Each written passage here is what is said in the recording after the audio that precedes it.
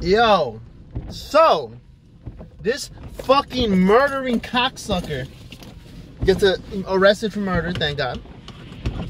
Because, you know, if you kill somebody on camera, I don't think there's too much of debate whether the guy should be charged for murder. But he gets a $200,000 bail, and he gets bailed out within 3 hours. Now, let me tell you the problem with this scenario is. I've known people in Texas, not personally, but know of, like, you know, oh, this person knows that. They've been locked up for murder. You don't get a fucking bond for fucking murder in fucking Texas if they don't want you to.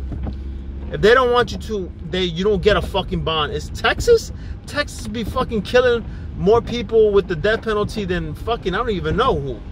You're gonna tell me Texas gave this cocksucker a bond? We all know why. He's a fucking cop or ex-cop. He quit already though. So this is the shit that fucking bugs me out. He fucking quit. So he was no longer a cop. Even though cops should not get any fucking special treatment. They're fucking human just like we are. Being a cop should not be a license to fucking kill. It should not be that. Yo, motherfuckers. Yo, this is like an open fucking letter to anybody. If you're a fucking psychopath and you have it in you to kill somebody, come be a cop and fucking you might get away with murder. Might not have a job anymore, but you might get away with murder. Like, yo, like I said, I made a video before this explaining the situation because it's not that hard to understand. This was a fucking person in their house who got shot through the window after being told to put your hands up. Less than a fucking split second later, shot. Right fucking dead.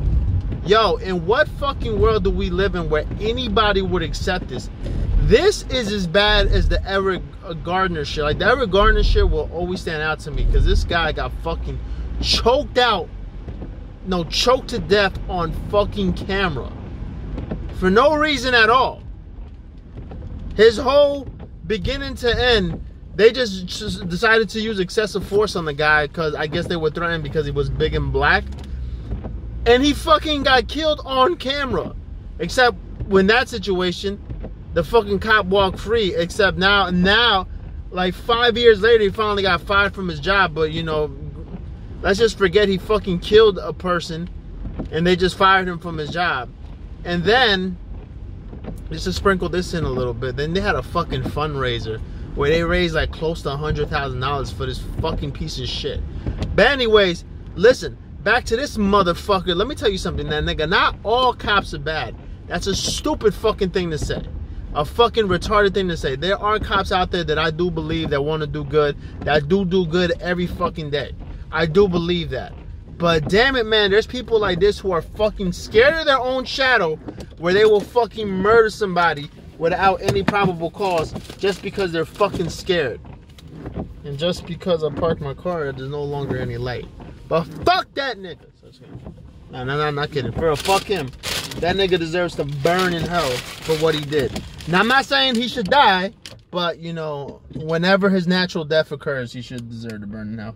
Because you don't fucking kill somebody for no reason, goddammit.